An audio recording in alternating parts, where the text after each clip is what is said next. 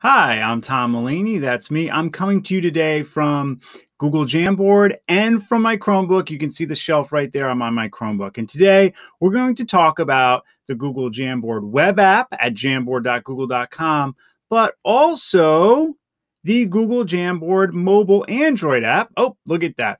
The mobile Android app, which is available for Chromebooks and for iPads. If you have a Play Store enabled Chromebook, I highly recommend using the Jamboard mobile app, and same for an iPad. Use the mobile app. It is great. Now, with the web app, I often get questions when people look at my videos, why don't I have this? Why don't I have that? It's because the web app is a streamlined version of the mobile app. So let's just take a quick little tour to kind of get an appreciation of the differences. So first and foremost, if you look at your background, that's going to be the exact same. That button is in the same spot.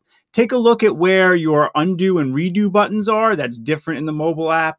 And then the share button is there. That's not in the mobile app, actually. The 3-dot is very nice, including where you can send feedback. And the Jamboard team does read feedback, so I highly recommend that. Plus, you can download as PDF and image, just like in Google Sites. And here, in the web app, we have our pens, right? We can draw a little bit, have some fun with that.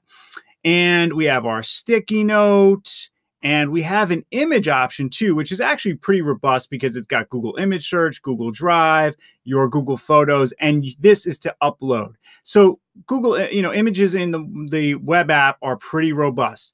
But then we have the mobile app. And so the mobile app is more robust. Few things. One, the undo redo is in the exact opposite corner. I don't know why that is, but that's the case. By the way, the frame, that is very, very, like when you look at your frames, very similar between web and mobile. Here you have a 3-dot menu that has basically the same as the other, and that's this add people is the share button, but there is no feedback. You have to go back to the home screen for feedback.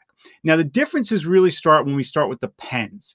So I click on this pen, and this time with the mobile app, I have assistive drawing tools. And that's 3 really awesome tools, one of which is this one, which is the writing tool. Love that tool. Handwriting recognition, there it is. Okay, one more. Let's do our shapes tool. Let's try a triangle. Great, look at that. And then the other one, oh, hold on, hit the wrong button. A lot more buttons in the mobile app is I have the auto draw, and the auto draw is amazing. As you can see, I can insert any one of these things, and baseball. Yeah, I missed some baseball right now. Anyway, so these 3 assistive drawing tools do not live in the web app. You need the mobile app to access them. Now, the other thing is I don't see the sticky note here. How can I insert a sticky note? But I do see this plus, and that plus is a big difference. You hit that, that's where you get sticky note. You have your images. You can also insert Drive content. That's different. You cannot do that in the web app. You can access your webcam. Again, can't do that in the web app. You can do image libraries, just downloads. And remember, you can do that in the web app.